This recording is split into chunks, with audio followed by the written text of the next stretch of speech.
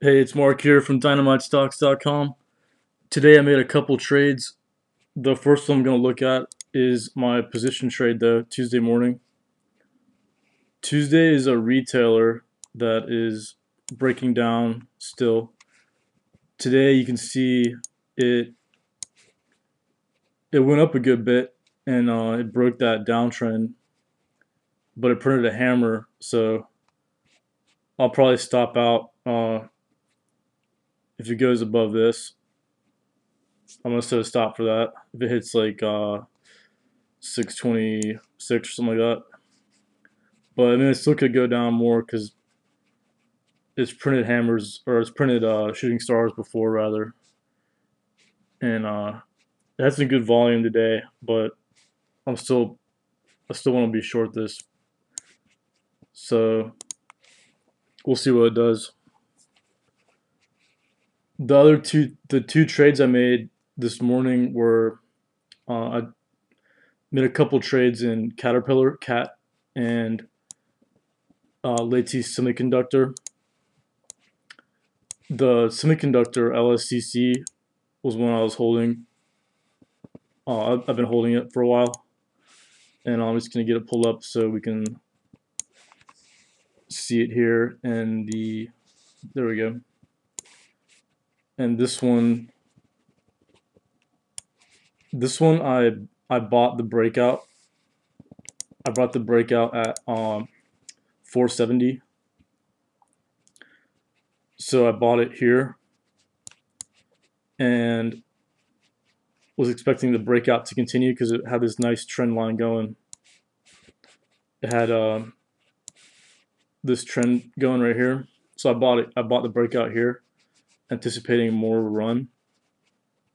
And then the next day, I didn't have a stop set because I didn't expect that much volatility. But it basically fell pretty hard on the other day. So I was looking this morning. I was looking to sell this really quickly to minimize any more loss. And it broke this trend line that it was in, this uptrend. So I was thinking, that's a pretty bad candle. I mean, there's no way it's gonna. I was hoping to maybe get out up here, like up here, because I had no idea what it was gonna do. I mean, it just totally surprised me and opened up higher and then just ran. So as soon as I saw it at 450, let's pull up the intraday. As soon as I saw it hit 450, this is the today it went crazy. So I was looking at it right. I was looking at it in the morning, and it was really strong off the open. So I let it run up to 450, and at 450, that's not much of a ways off from where I bought it. So I figured out I could minimize some loss there. So I sold a little more than half the position here at 450, and with the idea, going that it could go lower or higher. So, and of course it went higher, amazingly. I mean, it just went straight up, and it went up to 470. And at 470, when I saw it hit 470, I went ahead and sold it right up here. I sold the rest of it, the other about half of it, and so it turned out not to be as bad as it was if I had, if I had to take a bigger loss on that if it just dropped. I mean, amazingly,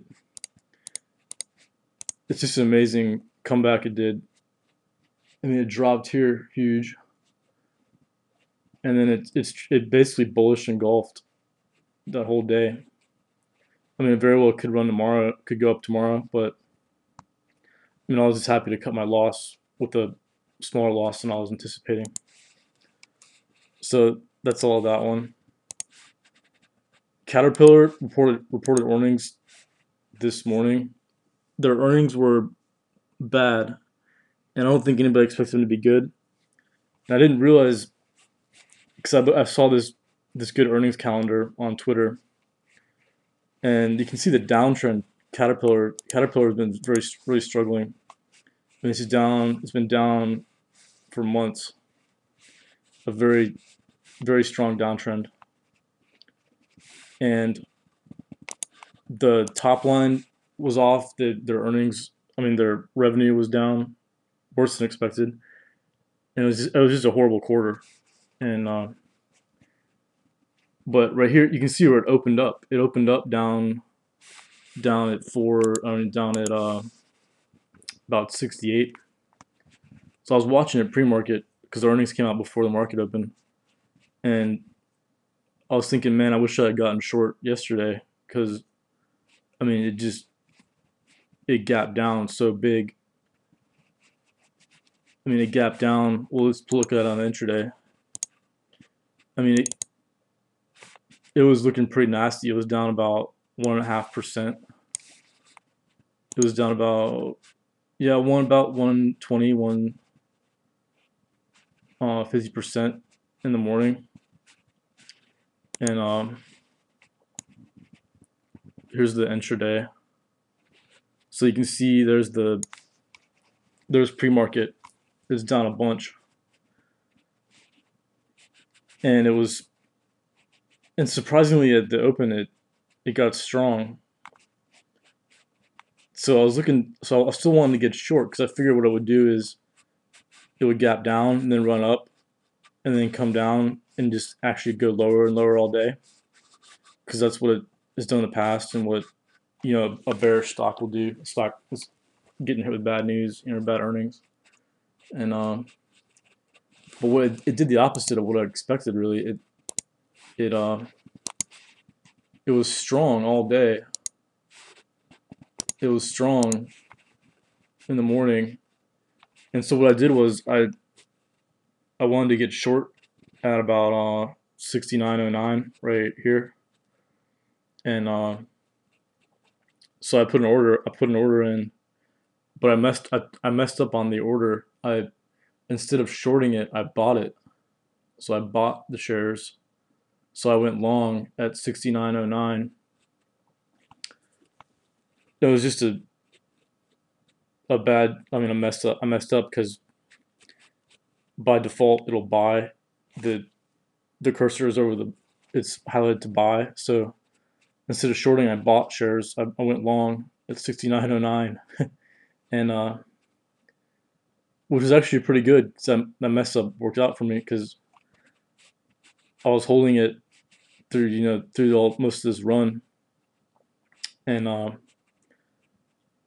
by the time I realized it, I was like, well, hey, I gotta gain anyway, and my thesis hadn't changed much, that the downtrend was strong and I was still in that downtrend, and I wanted to get short, so I sold my shares for a gain at about 70. I think this was in the 70s right here, and well, actually it's closer to here.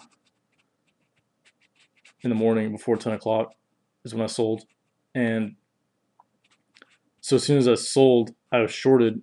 I flipped it because the entry for the short was great because the stop loss was pretty evident.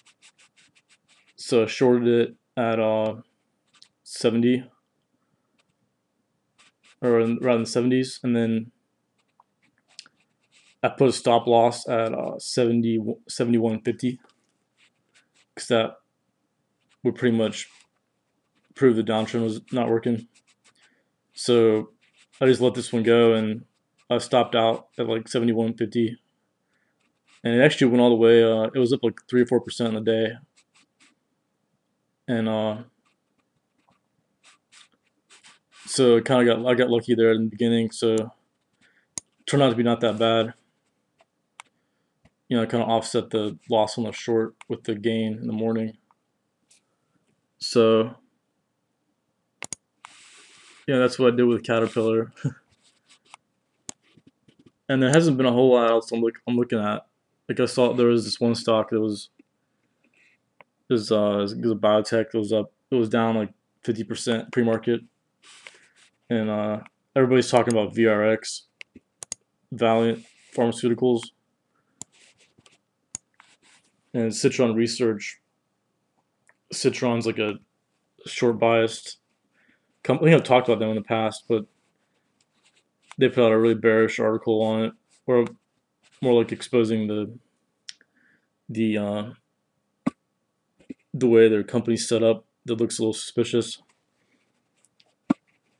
And it's down. It's already down from like 200. I mean, if you look at the top, it was 260, and it's down to 90.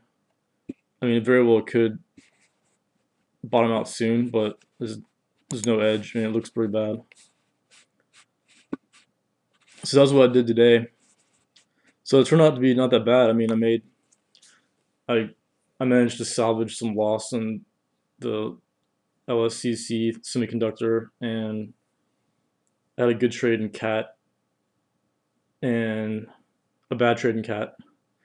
So I had 2 trades in that, which kind of turned out to be more of a break even. And then that's all I did pretty much, because I only traded in the morning. It wasn't trading all day. So here's Tesla. Yeah, the other one, the one I look at is MBLY. This one looks bearish at the moment, but I mean, this could be a trading range.